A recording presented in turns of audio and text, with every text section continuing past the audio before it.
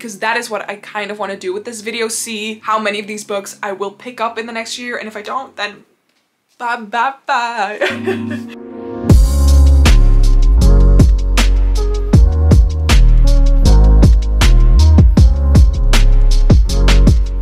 My name is Sabine and we are standing for today's video, which means we're gonna do something interactive with my bookshelves. Today, I will be looking at my shelves and checking which books I want to unhaul, but I will only be unhauling these books if I haven't read them within the next year, because apparently I have some kind of unhealthy attachments to books.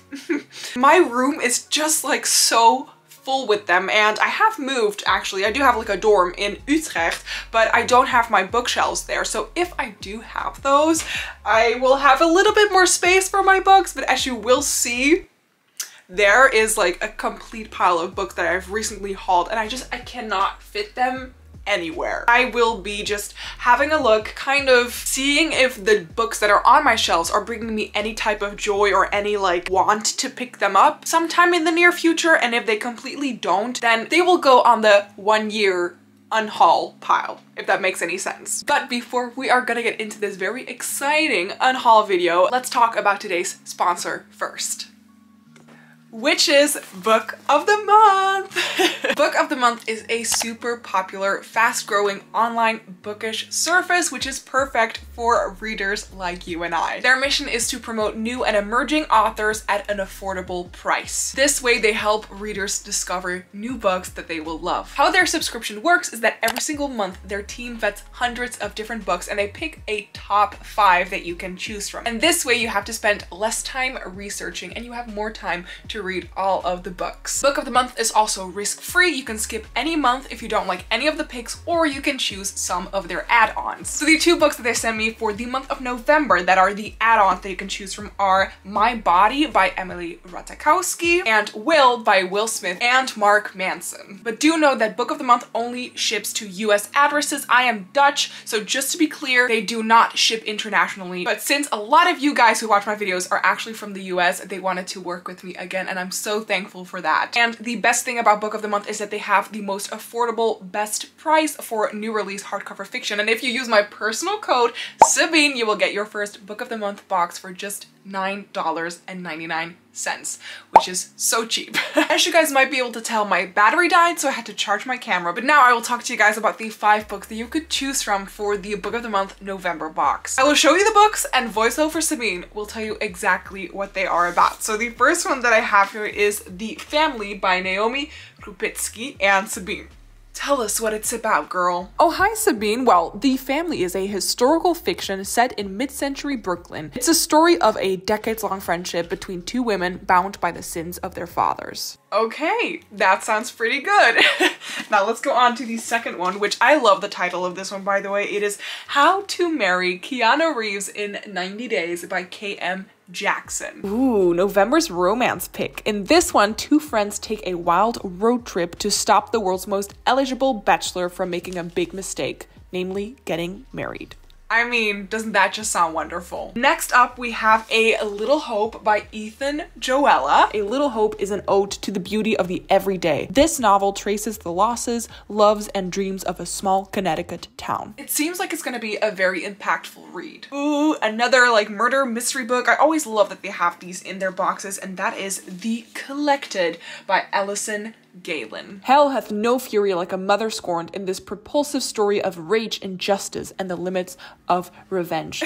I mean, I'm just creeped out by that description already. And then my number 1 pick for November is this one, The Keeper of the Night. I don't know why I sang that, but okay. By Kylie Lee Baker. Ren Scarborough is on a journey to impress the goddess of death in this riveting story of monsters, magic, and reapers. Doesn't that sound intriguing? I mean, I'm just like in the mood for another like YA fantasy series, and this one just sounds epic. Those were all of their November picks. Thank you so much again to Book of the Month for sponsoring today's video, and do not forget to use my code Sabine to get your first Book of the Month box for just $9.99.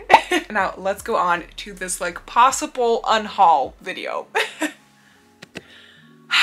Okay, let's do this, shall we? I'm gonna kind of take you on the journey by going through my shelf, so come closer. Oh, hello. You probably won't be able to see like all of the books, but I will give like little close-up shots of it as well. Ooh, maybe I can do that with my phone. Have like a double camera. So these are my shelves. They are extremely full, as you can see. And my room is a mess, so please don't look at that. Okay, first of all, The Dream Thieves right here in the corner is a weird story because I bought a secondhand hardcover copy and then I got an ARC. I haven't read book 1. I don't know when I'm gonna get to it, but I'm saving that one. So the first one that I see is this one. Ooh, I cannot stand here because my room is stuffed, but that is Everless by Sarah Holland, and I kind of feel hesitant for like putting this on the list because I actually received this one in a Fairy Loot box a couple of years ago, so I believe it's like a special edition, and it is a fantasy duology right now. I'm not too sure about that. In the land of Sampera, the rich control everything, even time. Ever since the age of alchemy and sorcery, hours, days, and years have been extracted from blood and bound to iron coins. The rich live centuries, the poor bleed themselves dry. Jules and her father are behind on their rent and low on hours. To stop him from draining himself to clear their debts, Jules takes a job at Everless, the grand estate of the cruel Girling family. There, Jules encounters danger and temptation in the guise of a girling heir, Rowan, who is soon to be married. But the web of secrets at Everless stretches beyond her desire, and the truths she must uncover will change her life forever, and possibly the future of time itself. I mean, the premise sounds so cool. It does, but it's just like another YA fantasy that I don't know if I want to like start it, if I want to continue on with the series. I believe it has like pretty good ratings. I think we have to put this on the list. But maybe during like the whole of this video, you guys can tell me whether or not the books that I'm putting on this UNHAUL list, like maybe I should give priority to read them. Some of them, because that is what I kind of want to do with this video. See how many of these books I will pick up in the next year, and if I don't, then bye bye bye. Okay, so I don't think I see another book on this one. I know it's full, so you cannot really see it, but I'm okay. On my little like bluish shelf, I picked up Made You Up by Francesca Zappia. This author I've heard so many amazing things about, and especially from Eliza's Monsters or something. I also own that book and I really want to pick that one up. This is one of her earlier releases. Immediately when I flipped through it, like big letters and like the pages are super small, so this should be a quick read, and it doesn't really say a lot of the synopsis. I feel like this book is gonna tackle like a mental health issue, so like having voices or like hearing voices by yourself in your mind. I don't know how to phrase that correctly, but besides that, there is no plot description anywhere on the book. I don't know what to expect, but it does sound like a contemporary that's like right up my alley because I really enjoy reading contemporary books that focus a lot on like mental health issues. It will be on the list because I have had this book on my shelves for maybe 5 years and I've never given it like any thought of like, oh, okay, now I really need to pick it up. But also I haven't heard anyone talk about this book, maybe in the past when I became obsessed with book 2, but that's been a while. And by putting it on this list, I'm forcing myself to pick it up. Yeah, okay, I see another good contestant for this one. Oh god, it's like on the bottom of a lot of books, so it's difficult to grab. I have a feeling I won't be reading this book within the next year, but we shall see. And that is This Book Is Not Yet Rated by Peter Bucknany, and I bought this one a couple of years ago on Amazon because there was like this huge Black Friday sale, and back in the day, I still buy a lot of books right now, so I'm kind of lying about this statement, but back in the day, I was so bad. Whenever like a book was just super cheap, I immediately added it to my cart and didn't really check out the synopsis or the ratings, which I do a lot right now. But I am a huge movie fan, and this is a contemporary book that takes place in like the cinemas or honestly, that's all I knew about it. And I know it has like pretty decent ratings. It might be a really fun contemporary book, but it also might just not be it. Okay, I may have just grabbed 3 additional books. 2 that I'm a bit hesitant about. It's just that you guys know I like starting series, but finishing them is just like a task that's impossible for me to complete. And I have so many series that I actually like need to finish already that these are the first ones in a series. And I have heard like good things about them. It's just that I haven't picked them up. So the first one is The Winner's Curse by Marie Rutkowski. I have the ugly covers that look so much like the Throne of Glass series. Again, picked this up when it was like really, really cheap.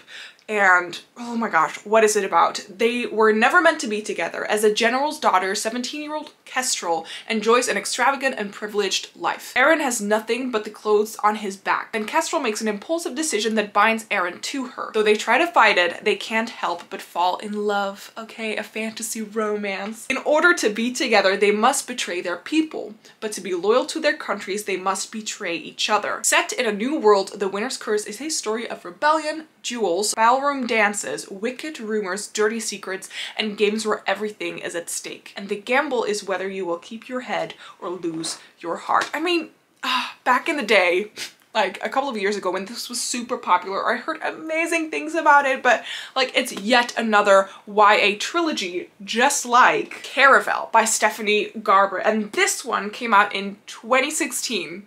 I'm pretty sure. And then I pre-ordered this book because I was so excited. Also, like, the cover is stunning. This is, again, a YA fantasy trilogy, but it mostly, like, takes place in this circus. And I really do love circus setting books, I guess. I think I've only read like one or two, but I really quite enjoyed those. I've just never felt the extreme urge to pick this series up, and also have heard mixed opinions. So I know a lot of people who absolutely adore this series, so they might be watching this video right now being like, Sabine, you better pick this book up or else. So I'm kind of like hesitant to put these on the list. I would put this one more on the list than Caraval just because I'm more curious about it. But I'm definitely putting Onyx and Ivory by Mindy Arnett on the list. Again, another Fairy Loot book that it didn't really pique my interest back then already. It is also like a huge book. I do think it deals with dragons as well, but I'm not too sure. Ooh, yeah, okay, so it does deal with dragons. So that does sound cool, but I have never in the 3-4 years that I've owned this book have been like, oh my gosh, this sounds amazing. I hate the way that I said gosh, but we're just gonna roll with it. I believe it's a duology, and I have never heard anyone talk about it, so it will be put on the list, but if you have read it, please let me know. They call her Traitor Kate. It's a title Kate Brighton inherited from her father after he tried to assassinate the High King of Rhyme. Cast out of the nobility, she now works for the Royal Courier Service, which I think is like a nice thing. Like I see that being a cool thing in this book. I don't think I'm making any sense. Only the most skilled ride for the relay, and only the fastest survive, for when night falls, the night drakes, deadly, flightless dragons, come out to hunt. Fortunately, Kate has a secret edge. She is a wilder, born with forbidden magic that allows her to influence the minds of animals. The more that I read the synopsis, the cooler that it sounds, but it's gonna go on the list because I haven't picked it up in 4 years. Okay, and those are the books that I am putting on this UNHAUL pile from this shelf. Now let's go on to these books. But first I have to put my books back.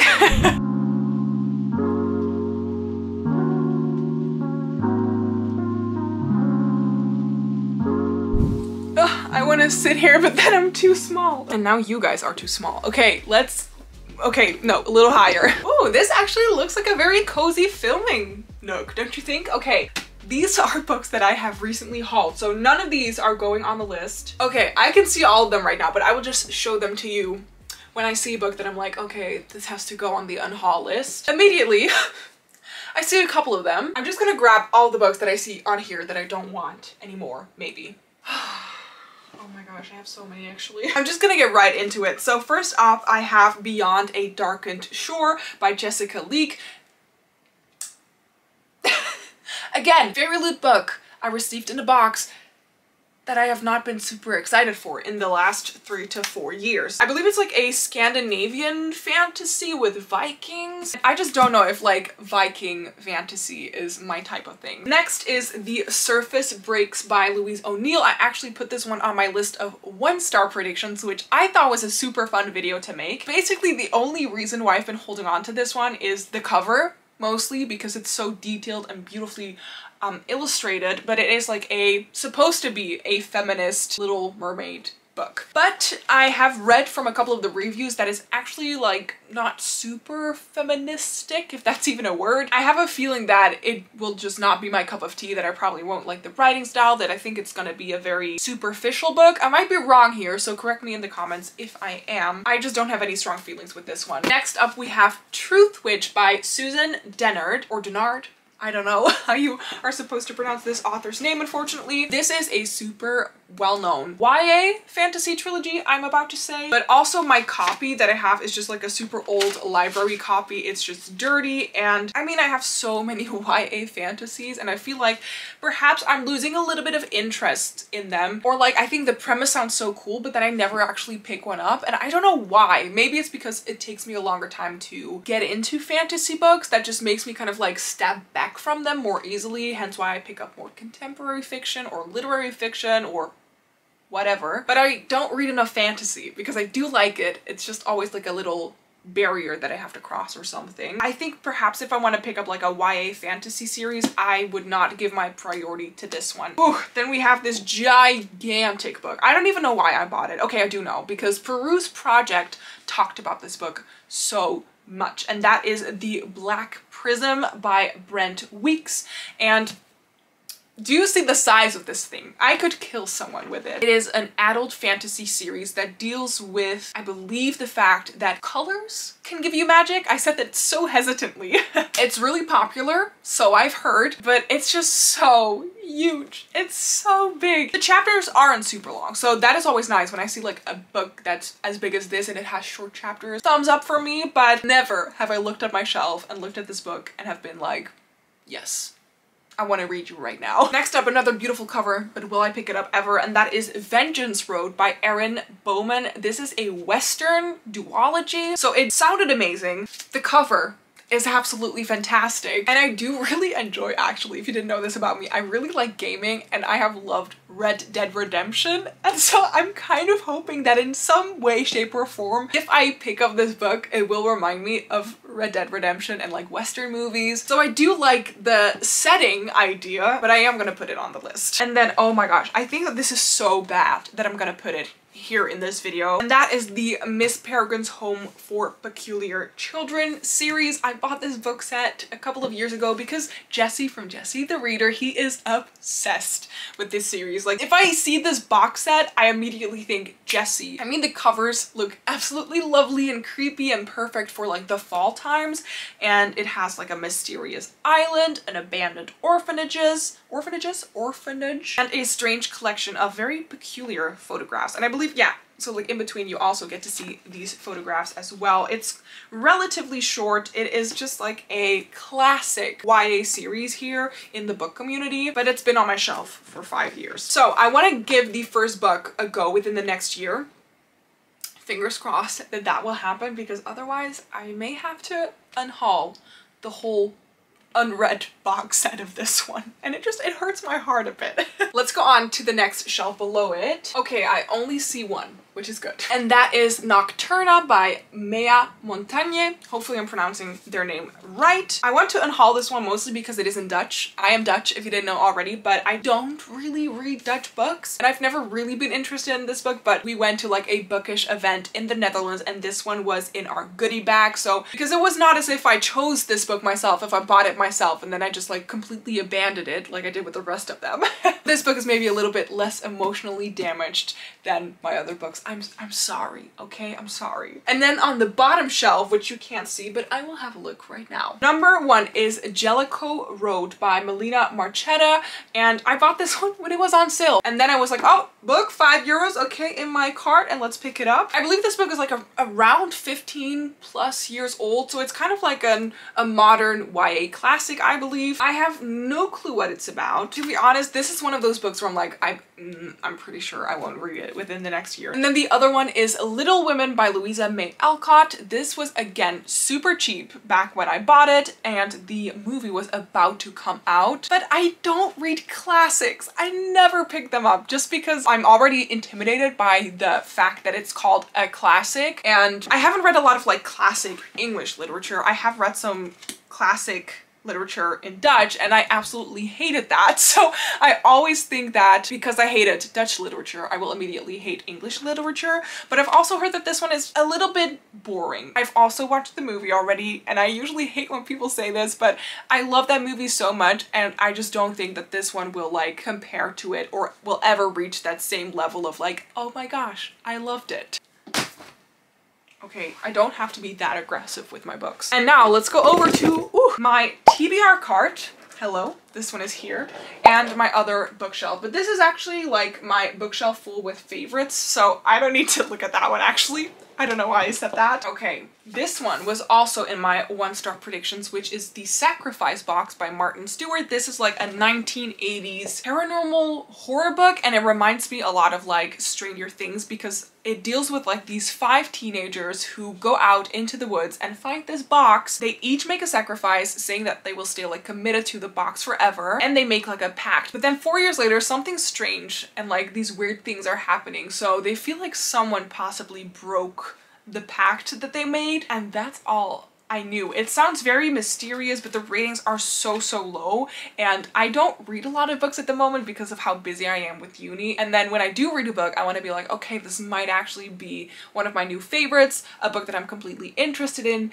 and that's the reason why I haven't picked this one up yet. I've recently hauled a lot of these. Okay, well maybe this one, and that is De Zwendelprins by Rima Ori. I actually got this one from Leora because she read it, she really loved it, but it's like a Dutch book, and I know like Dutch writers are so necessary, and a lot of people, including myself, don't read Dutch but they read English. So the Dutch publishing industry has been kind of, I believe, declining over the past couple of years, so I should be supporting them, but it's just not my personal favorite way of reading books. The reviews that I have heard about this book are actually really good, but maybe it's just not something that really clicks with my interests, so it's going on the pile. Oh my gosh. Okay, so I went through the rest of the TBR cart, and let's say that the majority of these books fall under the same category, which I have already talked about with a couple of these books, and that is fairy loot books that I'm not really interested in anymore. So I have Heart of Thorns by Brie Barton. I don't know if this is like supposed to be a Sleeping Beauty retelling. I don't think so, but I'm not too sure. I mean, look at those pages. Like, they do look super cool. Haven't heard amazing things about this one though. Then this is, I think, one of the oldest fairy loot books that I own, and that is Forest of a Thousand Lanterns. This is a Snow White retelling, but this is also like part of a series, and I have never felt any interest for it, to be honest. Then we have The Hazelwood by Melissa Albert. This one is super popular, a fantasy book about storytelling, and then like actually those stories come true in real life. Was way more excited when this book just came out. Then we have Wicked Like a Wildfire by Lana Popovic. This is like a magical family and sisters who unearth an ancient curse that haunts their line, and them like trying to save each other. I never hear anyone talk about it. I know that's like a really bad reason for not wanting to pick something up, but when you hear more about a certain book, I mean, it just piques your interest and it makes you feel like more confident to pick it up. And a book that has been in the fairy loot box very recently, I think somewhere in like March, I believe, that is The Bright and the Pale by Jessica Rubinkowski. This is like a winter type of fantasy, so I might actually be picking it up this winter, but I've heard that it's just like an okay YA fantasy, and I don't really want to waste my time on okay books, and I try to limit that as much as possible. And then I think the last book that I have to talk about on this pile is Song of the Current by Sarah Tolkser. Again, a YA fantasy, but I thought that this one had to deal a bit more with like water magic or like a magical river, which sounded so cool. And I remember when I got this book, it came in the mail so damaged. Okay, these are 23 books that I need to read within the next year, otherwise I will have to unhaul them. If you know that my reading pace is about like 25 to 45 books each year, yeah, you can guess that I will probably be unhauling a lot of these. And for some of them, I already have a feeling like, okay, I'm not gonna get to them within the next year. But then for some of them, I'm like, but what if I don't finish them within the next year